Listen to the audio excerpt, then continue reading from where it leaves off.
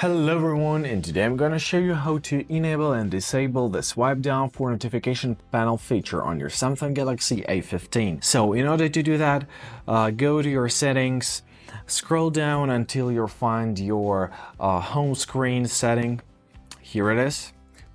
Tap on it, scroll down until you see your swipe down for notification panel section.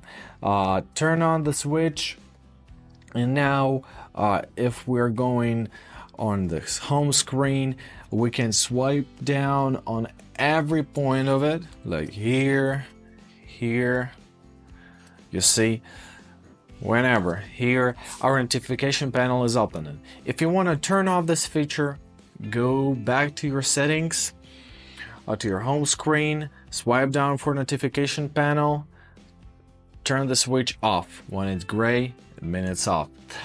Well, I hope this video was helpful. Thank you so much for watching and have a great day.